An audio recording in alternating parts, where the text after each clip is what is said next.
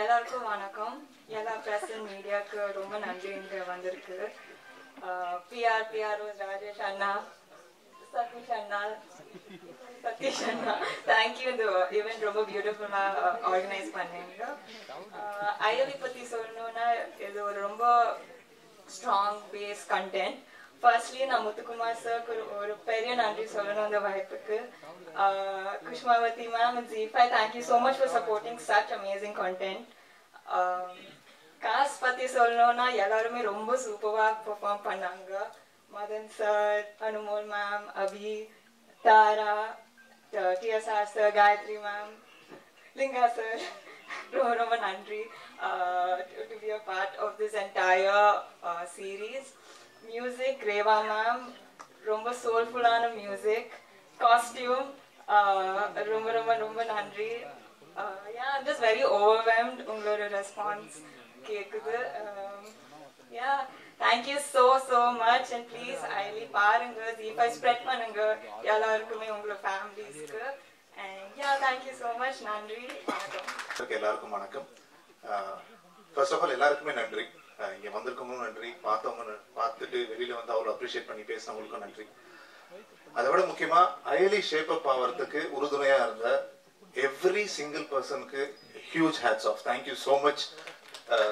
இது இது நான் இவங்க இல்லை ஒரு சிங்கிள் இண்டிவிஜுவலை தாண்டின விஷயம் அயலி அப்படின்னு நான் நம்புறேன்.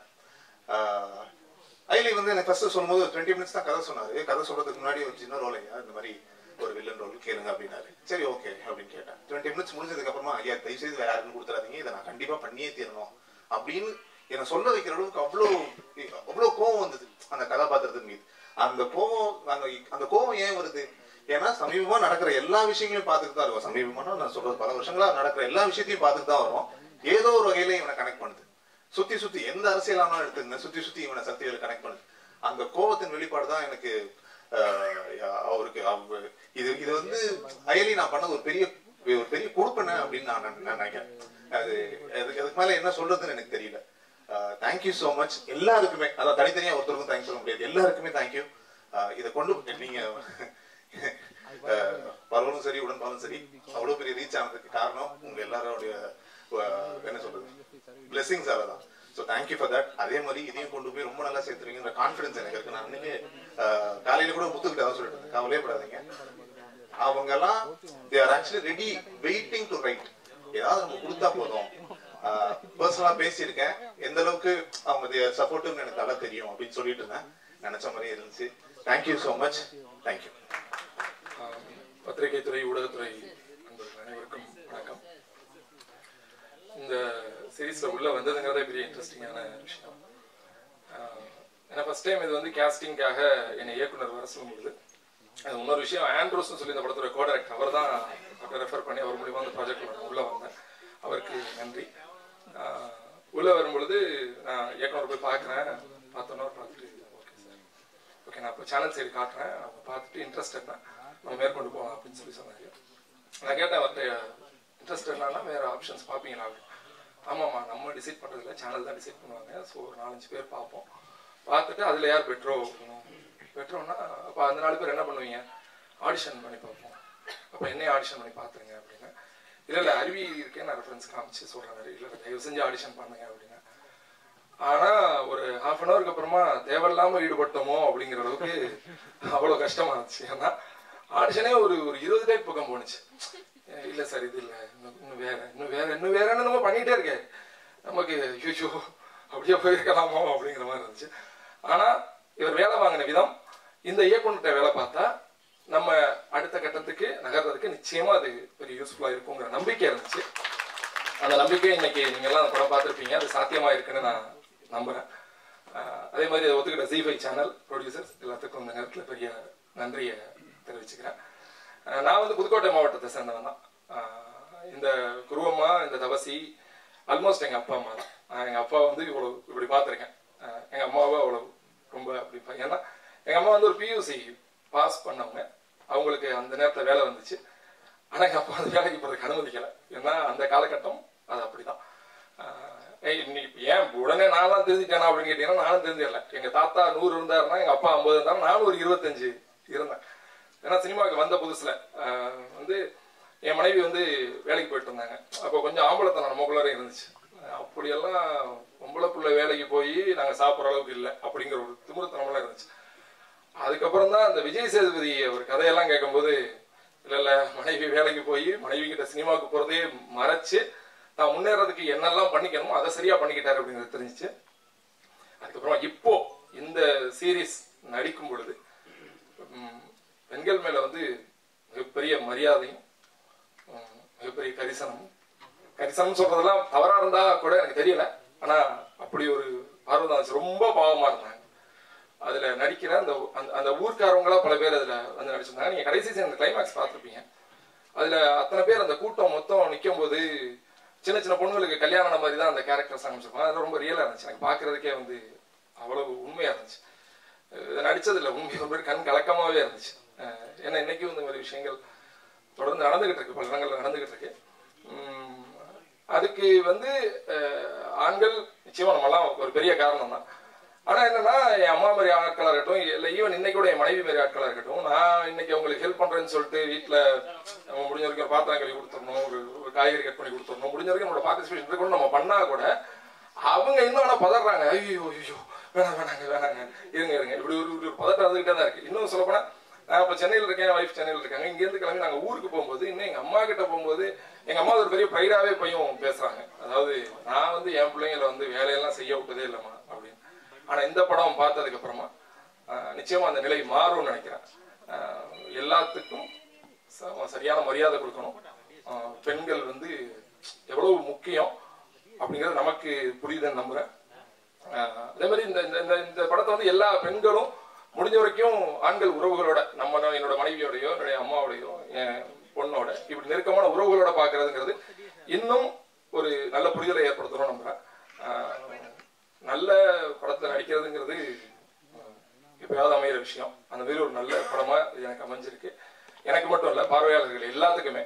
அதனால இத ரொம்ப சரியா கொண்டு போய் சேர்க்க வேண்டிய கடமை உங்களுடையது. அதை வேண்டி விரும்பி கேட்டுக்கிறேன். அதே மாதிரி இதுல டைலாக் எழுதியிருக்கிற சச்சின் சார், அவர் கூட புதுக்கோட்டை மாவட்டத்தை சேர்ந்தவர் தான். அவருக்கும் பெரிய நன்றி. அதே மாதிரி இந்த நேரத்தில் வீணை மைந்தன் வந்து இப்போ நம்ம கூட இல்லை. ஆனால் அந்த கதை வந்து ஒரு 4-5 வருஷத்துக்கு முன்னாடியே வீணை மைந்தன் மூலயமா தெரியும். இப்படி வந்து முத்துக்குமார் அவரும் சேர்ந்து ஒரு விஷயம் எழுதிக்கிட்டு இருக்காங்கிறது தெரியும். வீணை மைந்தன் ரொம்ப நெருக்கமான ஒரு சகோதரன். அங்கே தொடங்கினது, அந்த தொடக்கத்தில் அதுக்குள்ள நானும் இருக்கேங்கிறது ரொம்ப சந்தோஷம். எல்லாத்துக்கும் நன்றி. ஸ்ரீனிவாசன் என் பேரு. அது பேர் மாறிட்டே இருக்கும். முதல்ல பிரஸ் அண்ட் மீடியா அவங்களுக்கு மிகப்பெரிய பொறுப்பு இருக்கு. ஏன்னா ஒரு 50 ஆண்டுகளுக்கு முன்னாடி வர வேண்டிய படம் இது. இந்த படம் வந்து ஒரு கருத்தை சொல்லணும்னா ஒரு மன்னராட்சி மக்களாட்சியா மாறுறதுக்கு ஒரு எம்ஜிஆர் சார், சிவாஜி சார் 100 படம் நடிக்க வேண்டியதா இருந்துச்சு. ஏன்னா அப்பெல்லாம் 40 நீங்க எம்ஜிஆர் சார் படம் வந்து 60-70 படம் பார்த்தா தான் தெரியும். ஒரே கருத்தை, அந்த மக்களாட்சிங்கிற கருத்தை 60-70 படத்துக்கு அப்புறம் நாடோட்டின் மன்னர்ல தான் அதை வந்து வெளிக்காட்டுவார். அப்ப இந்த பெண்ணடிமைங்கிறது ஆக்சுவலி நான் லக்கி, பெண்ணால தான் நான் வளர்ந்தேன். ஸ்கூல் ஃபர்ஸ்டா இருக்கட்டும், பிசினஸா இருக்கட்டும், எல்லாத்துக்குமே எனக்கு வந்து லிப்டிங் கேரியர்னா பெண்ணால தான் நடக்கும். ஆணுக்கு இருக்கிற ராசியே இல்லை, என்னன்னே தெரியல. ஆண்களை நம்பிதான் போவேன். ஆனா அங்க ஒரு பெண் வந்து வாழ்க்கையில பெரிய ட்ரைனிங் பாயிண்டா அமைவாங்க. ஸோ அந்த மாதிரி ஒரு படம் இது. பெண் அடிமைத்தனத்தை ஒரு வில்லேஜ்ல இருந்து அடித்தளத்திலிருந்து இந்த பெண் உரிமை வந்து பாதுகாக்கப்படணும், ஈக்குவலண்ட் ஆப்பர்ச்சுனிட்டி அப்படின்னு வளர்ந்த நாடுகள். இன்னைக்கு மலேசியா போனீங்கன்னா பெண்கள் வளர்ந்த நாடுகள். அமெரிக்கா, உலக நாடுகள்ல 80% கண்ட்ரிஸ் வந்து பெண்கள் ஈக்குவல் ஆப்பர்ச்சுனிட்டி. பட் நமக்கு 5000 வருஷமா அந்த கலாச்சாரம் சொல்லி கொடுத்துருக்காங்க, அது வேரூன்றி போயிருக்கு. ஸோ அதனால இந்த மனோகரா, இந்த மாதிரி மன்னாதி மன்னன், அந்த மாதிரி ஒரு பட வரிசையில ஒரு கருத்தை மக்களுக்கு போய் சேரணும்னா அதுக்கு வந்து ஒரு 3 to 4 hours வேணும். 1 மணி நேரம் 1.5 மணி நேரம் சினிமா தியேட்டர்ல போய் பார்த்து கதைகளை புரிஞ்சுக்க முடியாது. அப்ப அந்த வீட்டுல எந்த நேரமும் சும்மா கொஞ்சோண்டு பணத்தை போட்டு சப்ஸ்கிரைப் பண்ணி இந்த கருத்தை ஒவ்வொரு பெண்களும் ஆண்களோட இணைந்து, நான் வந்து எங்கள் மதரோட சிஸ்டரோட அம்மாவோட 95% வாழ்ந்துக்கிட்டு இருக்கேன். ஏன்னா அந்த பெண்மையோட அத்தனை வலிகளும் கஷ்டங்களும் நமக்கு தெரியும். அவங்க இல்லைன்னா நம்ம இல்லை. எல்லா வகையிலையும் பெண்கள் வந்து நமக்கு சப்போர்ட்டிங்காக இருப்பாங்க. அதை வந்து நான் 40-50 வருஷமா அந்த பெண் விடுதலைங்கிறத பார்த்துக்கிட்டு இருக்கிறேன். பட் இருந்தாலும் படத்தில் நடிக்கும் போது எனக்கு டைரக்டர் ஆப்போசிட் கேரக்டர் கொடுத்துட்டாரு. எனக்கு நடிக்க தெரியாது, உண்மையிலேயே பிஸ்னஸ் பண்ண தெரியும். உலகத்தில் 100 நாட்டை காம்படேட் பண்ணா ஈஸியாக அப்படியே டேக்கன்ல சைனாவை காலி பண்ணிட்டு போயிடுவேன். ஒன்னாவது சைனாக்காரன் வந்து என்ன நிற்க முடியாது. சைனா, வியட்நாம், கம்போடியா 30-40 கண்ட்ரி அப்படியே டேக் பண்ணிட்டு போயிட்டே இருப்பேன். அது கார்கிரேஸ் ஒரு பெண் மூலியமாக தான் அதுவும் வரும் போல இருக்கு. அது ப்ரொடியூசர் கிருஷ்ணா மேடம் மூலியமா வரும். பட் எனக்கு டெக்ஸ்டைல்ல அவ்வளோ பெரிய ஜாம்பவா. நான் இன்னைக்கு கூட ஒரு 10 ரிட்டையர்ட் ஜட்ஜை போய் சந்திச்சுட்டு வந்தேன்.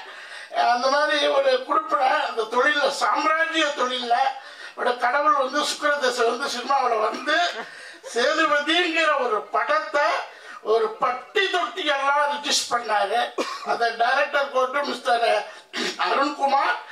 அருண்குமாருடைய அடுத்த ஸ்டெப்பு ரொம்ப காலமா ஒரு சீன் 2 சீன், ஒரு சீன் 2 சீன், ஒரு டைலாக் 2 டைலாக், அதுக்கு மேல எந்த டைரக்டர் எடுக்கிறது இல்லை.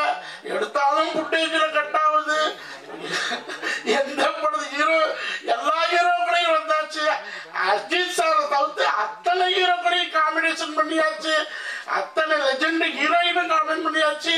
காமெடியான ஃபுட்டேஜில் சீன் வரலையே, என்னடா பண்றது, தப்பி தவறி வந்துட்டோமோ அப்படிங்கிற ஒரு ஃபீலிங் பண்றதுல அருண்குமார் எடுத்து வச்ச ஸ்டெப்பை முத்துக்குமார் வந்து ஃபுல்ஃபில் பண்ணியிருக்கிறார். அதுக்கு 6-7 ஆண்டுகள் பெரிய சோதனைகள், சக்சஸ் ரிவென்ஜஸ் சொல்லுவாங்க. அந்த மாதிரி எவ்வளவோ படிக்கல. ஒரு புயல் வர வேண்டியதா இருக்கு, ஒரு ஃப்ளட் வர வேண்டியதா இருக்கு, ஒரு கொரோனா வர வேண்டியதா இருக்கு, ஒரு 4 ட்ரிப்பு செத்து பொழைச்சு ஒரு அயலிங்கிற ஒரு பெண், அதாவது பெண் விடுதலைன்னு சொல்லலாம், பெண் உரிமை சொல்லலாம், ஈக்குவல் ஆப்பர்ச்சுனிட்டின்னு சொல்லலாம். வருங்கால தமிழகம் இந்த கவர்மெண்ட் எடுத்து நடத்த வேண்டிய பொறுப்பை புஷ்பவதி மேடம் எடுத்திருக்கிறாங்க. இது அரசாங்கம் எடுத்து ZEE5 corporation also ZEE5 corporation producer team மெயினா சொல்லணும். இது வந்து படம், சினிமா படம். இந்த எக்ஸிபியூஷன் டீம் இருக்க நிறைய மேனேஜர் எனக்கு ஃபர்ஸ்ட் அக்ரிமெண்ட் போட்ட மேனேஜரே வரமாட்டேன்ட்டாரு. ஏன்னா அந்த அளவுக்கு புதுக்கோட்டையில வெயில், டெய்லி கஷ்டம், டெய்லி சாப்பாடு. மிஸ்டர் ரகு அண்ட் டீம் என்ன அருமையா ஒரு படத்தை பாடமா 35-40 நாள் இருக்குன்னு நினைக்கிறேன். எனக்கு நிறைய சீன்ல பண்ணல, நானே டேட் இல்லாததுனால. அதனால நான் ரொம்ப ஃபீல் பண்ணேன். இப்ப காயத்ரி நிறைய டைரக்டர் எனக்கு முழு சுதந்திரம் கொடுத்து, ஆனா நான் கொஞ்சம் நடிக்கிறேன் சரியா, பட் எனக்கு தெரியல இவ்வளவு தூரம் பெண்மையை பேச சொல்றாரு, அது எந்த அளவுக்கு பப்ளிக்ல பாதிக்குமா இல்ல நல்லா இருக்குமா. ஏன்னா நான் தான் மெயின் அந்த சூத்திரதாரி. அந்த பெண் வந்து கல்யாணம் பண்ணி வைக்கணும், பள்ளிக்கூடத்தில் போகக்கூடாது, மெயின் கண்டென்ட் நான் தான். என்னடா இப்படி பண்றாருன்னு நினைச்சுக்கிட்டு அவரு சிரிச்சு சிரிச்சு சிரிச்சு சிரிச்சு வேலை வாங்கிட்டாரு. ராம்ஜி சார் அடுத்த பாரதிராஜா சார் படம் மாதிரி இது வில்லேஜ முகத்தை, ஒரு வில்லேஜ்னா இப்படிதான் இருக்கும் அப்படிங்கிறத காமிச்சு ரொம்ப அருமையான டீம். எப்போதுமே நம்ம லேடிஸ் டீம் வந்து ஸ்ட்ராங் டீம். இந்த ஐலியில லேடிஸ் நிறைய பங்கெடுத்து மெயினா அவங்க அனுமோல் மேடம், காயத்ரி மேடம், அந்த தமிழ் லவ்லின், அந்த பேர் என்ன தாரா, இவங்களோட ஒரு 35 நாள் ஜாலியாக, எப்போதுமே ஜாலியாக இருப்போம். ஒரு கஷ்டப்பட்ட மாதிரி ஃபீலிங் இல்லை. ஒரு படம் நடிக்கும் போது வெயில் இருக்கும், அவ்வளோ கஷ்டம். நாங்கள் ரொம்ப அருமையாக இருந்துச்சு. அதனால நீங்கள் ப்ரெஸ் மீடியா உங்கள் கையில் தான் இருக்கு. வித் கவர்மெண்ட் சப்போர்ட்டோட பட்டி தொட்டி எல்லாம் ஐலி பரவணும். அப்பதான் பெண்ணடிமை முறிக்கப்படும், ஒழிக்கப்படும். Equal opportunity for all. ஜென்ஸுக்கு இதனால பெரிய படம். பெண் வளர்ந்தாலும் நாடு வளரும். Okay, thank you, bye bye. எல்லாருக்கும் வணக்கம். First of all thanks press media எல்லாருக்கும் ரொம்ப ரொம்ப தேங்க்ஸ். இவ்வளோ நேரம் உட்காந்து வாட்ச் பண்ணீங்க. ஸோ உங்கள் சப்போர்ட் கொடுங்க. And I want to thank ZEE5. Siju sir, thank you so much sir. Kaushik sir, Kushmavati ma'am, thank you so much ma'am. You trust me a lot. So நீங்க எனக்கு நிறைய appreciate பண்ணிட்டே இருந்தீங்க. So thank you so much ma'am. And Director Muthukumar uncle, thank you so much uncle for giving me a great opportunity. Thank you uncle. And my co-artist எல்லாருக்குமே ரொம்ப thanks. உங்க கூட work பண்ணது நான் ரொம்ப proud ஆ feel பண்றேன். And cameraman Ramji uncle, அவர் எனக்கு வரல. And அவர் கூட ஒர்க் பண்ணது நான் ரொம்ப ப்ரௌடா ஃபீல் பண்றேன். அண்ட் ஃபர்ஸ்ட் அவர் ஸ்ட்ரிக்ட்னு சொன்னாங்க, பட் அதுக்கப்புறம் he is so friendly. So thank you so much and thank you whole the team. And I want to thank my parents. தேங்க்யூப்பா, தேங்க்யூமா. அவங்கள நான் இங்கே இல்லை. So thank you so much. Ayali, இந்த ஸ்டோரி ஃபர்ஸ்ட் முத்துங்கள் எனக்கு சொன்னப்போ நான் ஃபர்ஸ்ட் ரொம்ப ஷாக் ஆனேன். அண்ட் இந்த கண்டென்ட் எனக்கு ரொம்ப பிடிச்சி போச்சு. ஓகே, இந்த ப்ராஜெக்ட்ல நம்ம பண்ணா போதும் அப்படிங்கிற மாதிரி இருந்தது. அதுக்கப்புறம் தான் சொன்னாரு, தமிழ்செல்வி கேரக்டர் நீதாமா பண்ற அப்படின்னு. நான் உடனே எனக்கு ஒரு மாதிரி பயம் வந்துருச்சு. பிகாஸ் ஏன்னா இவ்வளோ ஸ்ட்ராங்கான கேரக்டர் இதை நான் தான் பண்ண போறேங்கிறப்போ ரொம்ப பயமா இருந்தது. அண்ட் ரொம்ப எக்ஸ்பெக்ட் பண்ணி நான் அதை பண்ணேன். பிகாஸ் இது ரொம்ப எல்லாரோட ஹார்ட் ஒர்க்குமே இதில் இருக்கு. ஸோ எனக்கு ரொம்ப சேலஞ்சிங்காகவும் இருந்தது. பிகாஸ் நிறைய விஷயம் இந்த ஐலி வெப் சீரிஸில் இருக்கு. ஸோ நீங்கள் எல்லாரும் பார்த்துருப்பீங்க. தேங்க்ஸ் எல்லாம், தேங்க்யூ ஸோ மச். அண்ட் கடவுளுக்கு ரொம்ப நன்றி. தேங்க்யூ. எல்லாருக்கும் வணக்கம். வந்திருந்ததுக்கு ரொம்ப நன்றி. இவ்வளோ நேரம் அங்கே உட்காந்துட்டு எல்லாரும் பேசுகிறத பார்க்கும்போது ரொம்ப சந்தோஷமாக இருந்துச்சு. இங்கே வந்து பேசுறது போது தான் கஷ்டமாக இருக்கு. நான் எப்போதும் சொல்லுவேன், மைக்கை கொடுத்தா திருப்பி கொடுத்துருவேன் யார்ட்டையாவது பேசுறீங்க, அது ஒத்து வராது. நிறையா சொல்லிட்டாங்க. அண்ட் இது வந்து ஃபர்ஸ்ட் கௌஷிக் சார் சொன்னாங்கல்ல, பர்சனல் எமோஷன், ஒரு கில்ட்டி தான் இது எழுதுறதுக்கு முதல் காரணம். ஒரு கில்ட்டி தான், நமக்குள்ள இருக்கிற ஒரு கில்ட்டி. எனக்கு அதுதான் வந்து புஷ் பண்ணுச்சு ஃபர்ஸ்ட். இது ஏதோ ஒரு வகையில் நான் ரொம்ப ஓப்பனாக இருக்கணும் அல்லது ப்ராக்ரெசிவாக இருக்கணும்னு நினச்சிட்டு இருக்கலாம். பட் என்னை அறியாமல் நானும் பண்ணியிருக்கேன். எனக்கு நிறைய ஞாபகம் வந்துச்சு. ஸோ அப்போது நம்மளை சுற்றி இருக்கிற என்னோட அம்மாவாக இருக்கட்டும் அல்லது என்னோட தங்கச்சி அண்ட் அதர் விமென்ஸ், நான் பார்த்து வளர்ந்த ஏரியாவில் இருந்தவங்க, அவங்களாம் என்னென்ன பேசினாங்க, நான் சின்ன வயசுலேருந்து பார்த்துட்டு இருக்கும்பொழுது, அவங்க லைஃப்பில் என்னென்னவோ விஷயங்கள் கடந்து வந்திருக்கும் பொழுது அதுக்கு அவங்களாம் எப்படி ரியாக்ட் பண்ணாங்க அப்படின்னு எனக்கு முடிஞ்ச வரைக்கும் ஞாபகம் இருந்தது தான் நான் இதில் கனெக்ட் பண்ணியிருக்கேன். ஸோ அதான் வந்து பெண்ணாக எழுதுனது மாதிரி இருக்குன்னா அவங்க சொன்னது தான் நான் எழுதுனேன், வேற ஒன்றும் தனியாக எழுதலை. எனக்கு ஒரு வருத்தம் இருந்தது. நான் எல்லாத்தையும் எழுதி பிச் பண்ணி ப்ராஜெக்ட் ஸ்டார்ட் ஆகி போன பிறகு ஒரு சின்ன வருத்தம் இருந்தது. ஒரு சமயத்துக்கு மேலே தப்பு பண்ணுறோமோ, இந்த ஸ்டோரி வந்து ஒரு உண்மையிலே உமன் தான் பண்ணணும், அவங்க கையில் யாராவது ஒரு ரைட்டர்கிட்ட கொடுத்து இதை வாங்கியிருக்கலாம் அல்லது யாராவது ஒரு டைரக்டர்கிட்ட கொடுத்துட்டு நம்ம வெளியிலேருந்து இந்த ப்ராஜெக்டை வேடிக்கை பார்க்கலாம்னு யோசித்தேன். அப்புறம் ஒரு சுயநலம் தான் எடுத்துட்டேன், வேற ஒன்றும் இல்லை. அண்ட் ஃபர்ஸ்ட் திங் வந்து ராம்ஜி சாருக்கு தேங்க்ஸ் சொல்லிட்டு தான் ஸ்டார்ட் பண்ணணும். எனக்கு ஒரு என்னை இந்த மேடைக்கு ஏற்றிட்டு சார் இன்னைக்கு இல்லை, அங்கே ஷூட்டிங்கில் போயிருக்காங்க. அது எனக்கு மிஸ்யூ சார். ரொம்ப நீங்கள் பாருங்கள், இதை ரொம்ப மிஸ் பண்ணுறேன் சார். ஏன்னா சார்கிட்ட கதை சொல்கிறதுக்கு தான் எனக்கு முதல்ல ஒரு ஆப்பர்ச்சுனிட்டி கிடச்சிது. அதுக்கு முன்னாடி நான் சார் கூட ஒர்க் பண்ணதில்லை. சார் பேரெல்லாம் பெரிய ஸ்க்ரீனில் பார்த்து மிரண்டு போய் இருந்துட்டு இருந்த ஒரு சாதாரண பையன் தான் நானும். வேற ஒரு ஃப்ரெண்டுக்கிட்ட போய் அந்த கதையை சொல்லிட்டு இருந்தேன். அவர் வந்து இன்னொரு சார்கிட்ட சொல்லி அவர் இந்த கதை பிடிச்சி போய் நீங்கள் ராம்ஜி சார்கிட்ட சொல்லுங்க அப்படின்னு சொன்னார். எனக்கு வந்து பயமாயிடுச்சு. ஏன்னா அவர் பருத்தி வீரன், 1001 பெரிய பெரிய டைரக்டர்ஸ், எவ்வளோ பெரிய படங்கள் பண்ணவர். நான் சாதாரணமாக ஒரு பொண்ணு சார், வயசுக்கு வந்தது மறைக்கிறேன் சார் அப்படின்னு சொல்லிட்டு போய் கதை சொன்னால் எதுவும் சொல்லிடுவாரோ அப்படின்னு பயந்தேன். ரொம்ப பயத்தோடு போய் கதை சொன்னால் ரொம்ப பொறுமையாக கேட்டார் கதையை. ரியாக்ஷனே வராது சார்கிட்ட, அப்படியே கேட்டுகிட்டே இருப்பார். ஓகே ஓகே போங்க, அப்படியே பார்த்தேன், முடிஞ்சிருச்சு போங்க அவ்வளோதான் அப்படின்ட்டு. தென் அப்புறமா என்னை யார் சாருக்கு அனுப்பி விட்டாங்களோ அவங்கள்ட்ட ஃபோன் பண்ணி ரொம்ப நல்லா இருக்கு அப்படின்னு சொன்னாங்க. சார் வந்து தப்பு சொல்லலைன்னா அது நல்லா இருக்குன்னு அர்த்தம், இதை பார்த்துட்டு நல்லா இருக்கு அப்படின்னாங்க. அப்போனா அது எனக்கு அங்கேயே அது தெரிஞ்சிருச்சு. ராம்ஜி சாரோட வேர்டு எனக்கு தெரிஞ்சிருச்சு. ஏன்னா அவர்கிட்ட அந்த ஒரு வார்த்தையை வாங்குறது ரொம்ப சிரமம். ரொம்ப ஸ்ட்ரிக்ட் ஆஃபீஸர் தான்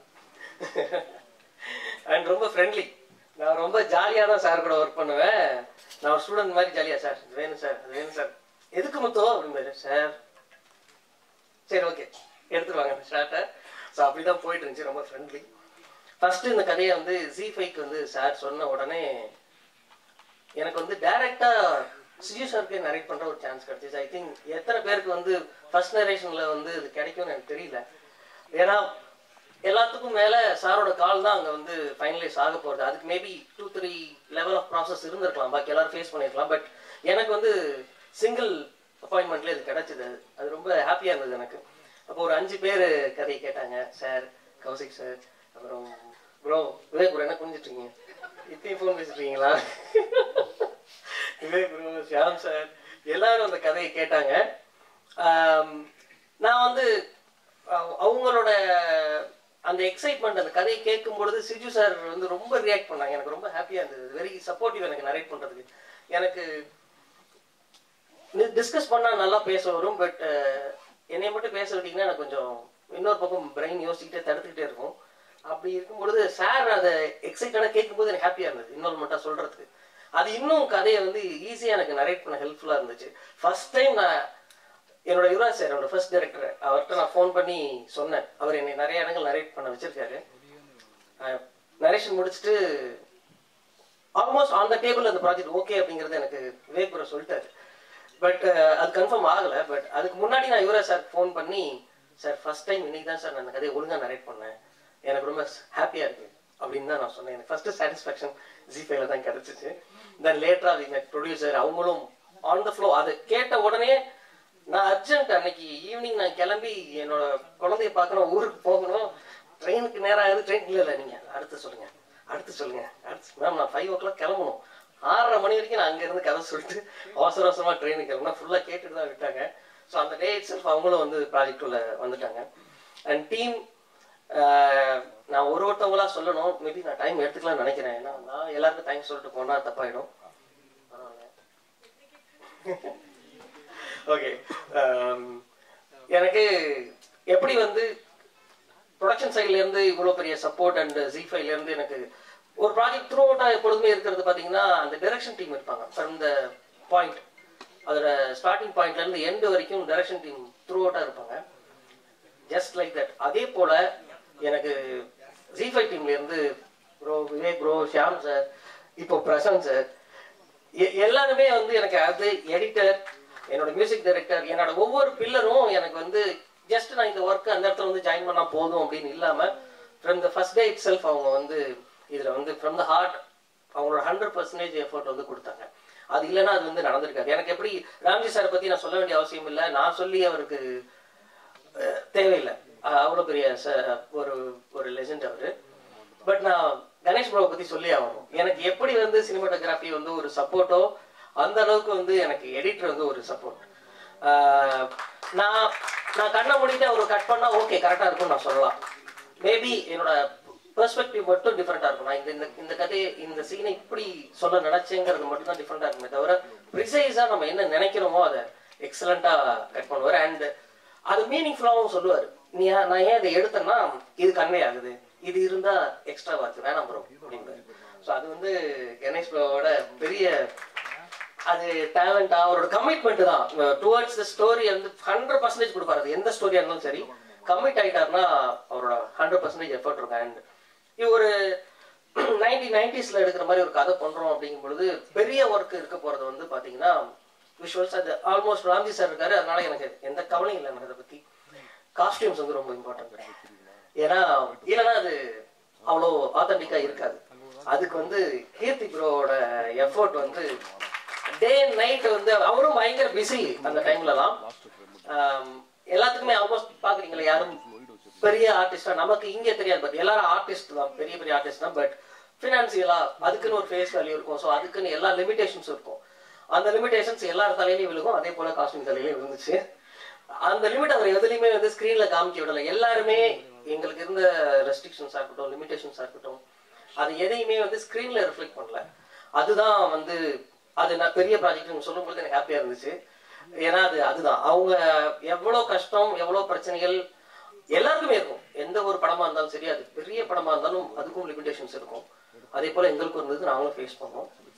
அது எல்லாத்தையும் அவங்களுக்குள்ளேயே வச்சுட்டு ஃப்ரண்ட் ஆஃப் த கேமரா வரும்பொழுது அவங்க அதை எதையுமே காட்டிக்கல. டே நைட் ரூத்லெஸ்ஸா ஒர்க் பண்ணோம். தூங்குறதெல்லாம் வந்து எதிர்பார்க்க முடியாது, சாப்பிட்றதெல்லாம் எதிர்பார்க்க முடியாது. அது மறந்துடும். ஆக்சுவலா எனக்கு மறந்துடும், அதே போல எல்லாருக்கும் மறந்துடும் நான் நினைச்சேன். எல்லாருக்கும் மறந்துருச்சு. வழக்கம் போலதான் எனக்கு இதே மாதிரிதான் ப்ரொடக்ஷன்ல கொடுப்பாங்க. டைம் ஆயிடுச்சு, அடுத்த காட்சிக்கு போயிடுவோம். ஸ்டார்டிங்ல இருந்து இப்போ வரைக்கும் ஓடிக்கிட்டே தான் இருக்கும் டைம்ல. நான் எனக்கு கிளம்புறதுக்கு முன்னாடியே சொல்லிட்டாங்க கொஞ்சம் தான் இருக்கு முடிச்சுடுங்க அப்படின்னு. சரி ஓகே. ஆனால் எல்லாரும் டைம் பண்ணாமல் போயிடக்கூடாதுல்ல. சச்சினோட டயலாக் ரைட்டர் அவர் தான். எனக்கு அந்த லாங்குவேஜ் வந்து எனக்கு ப்ராப்ளமாக இருக்கும். என்ன வேணுங்கிற ஐடியா தெரியும், பட் அது எப்படி அந்த லாங்குவேஜ்குள்ளே கொடுக்கணும் அப்படிங்கிறது அவர் ரொம்ப பெரிய சப்போர்ட். அவர் ஒரு ஃப்ரெண்டாகவும் இருந்து ரொம்ப ஹெல்ப் பண்ணார். அதான் ரொம்ப தேங்க்ஸ் அவருக்கும். அண்ட் ஆர்டிஸ்ட்லாம் வந்து ஒருத்தவங்களும் சொல்ல வேண்டியதில்லை, நீங்கள் எல்லாரும் பார்த்துருப்பீங்க, நீங்கள் ரசிச்சிருப்பீங்க. எனக்கு வந்து நிறைய டிஃபிகல்ட்டான சுச்சுவேஷன்ஸ் போதும் அடுத்தடுத்த ஷூட்ஸ்லாம் அவங்க தள்ளி வச்சு எனக்கு பல நாள் வந்து ஹெல்ப் பண்ணாங்க. அது மறக்க முடியாத ஒன்று. அண்ட் கதை கேட்ட மொமெண்ட்ல இருந்தே எல்லாருமே வந்து ரொம்ப கனெக்டடா, நான் ஃபர்ஸ்ட் டைம் பண்றேன், நான் கரெக்டா பண்றேனா, நான் சொல்றது சரியா இருக்குமா அப்படிங்கிறத பத்தி எந்த செகண்ட் ஒப்பீனியனுமே இல்லாம நான் எவ்வளவு முறை எனக்கு வேணுங்கிறத கேட்டாலும் சலிக்காம அதை வந்து ஒர்க் பண்ணி கொடுத்தாங்க. அண்டு எல்லா மொமெண்ட்டுமே வந்து முடிச்சுட்டு முத்து உனக்கு ஓகேவா, அது ஒன்று இப்போ ஸ்கிரீனிங் முடிச்சுட்டும் முத்து உனக்கு ஓகேவா அப்படின்னு கேட்பாங்க. அதுதான் அவங்க எனக்கு கொடுத்த ரெஸ்பெக்ட் எல்லாருமே, எவ்ரி ஒன். அண்ட் சிங்கமொழி சார் இப்போ வர முடியல, அவருக்கு ரொம்ப பெரிய தேங்க்ஸ். அவ்வளோ பெரிய சீனியர் ஆக்டர். ஃபர்ஸ்ட் டே எனக்கு வந்து ரொம்ப பெரிய, ஃபர்ஸ்ட் டேவே எனக்கு ரொம்ப ஈஸி ஆகிட்டாரு ஒர்க் பண்ணுறது. என்னோட ஃப்ரெண்ட் ஜென்சன் இங்கே இல்லை, இன்னும் நிறைய பேர் இங்கே எல்லாம் வர முடியல. லவ்லின் அவங்களுக்கு ரொம்ப பெரிய தேங்க்ஸ். இங்கே இருக்கிற எல்லாரையும் நான் மென்ஷன் பண்ணலை அப்படின்னு நினைக்கிறேன்னா மதனா எல்லாருக்கும், ஏன்னா ஒருத்தவங்களாம் மென்ஷன் பண்ண முடியாது இல்லை, எல்லாருமே எனக்கு ரொம்ப பெரிய சப்போர்ட்டிவ். லிங்காபுரம்லாம் சொன்னார், ஜஸ்ட் ஓவர் த ஃபோன் தான் சொல்லி முடிச்சோடனே நான் தான் பண்ணுறேன், வேற யாரும் நீங்கள் யோசிக்க கூடாது அப்படின்னு சொல்லிட்டாரு. ஸோ எல்லாருக்கும் ரொம்ப ரொம்ப தேங்க்ஸ்.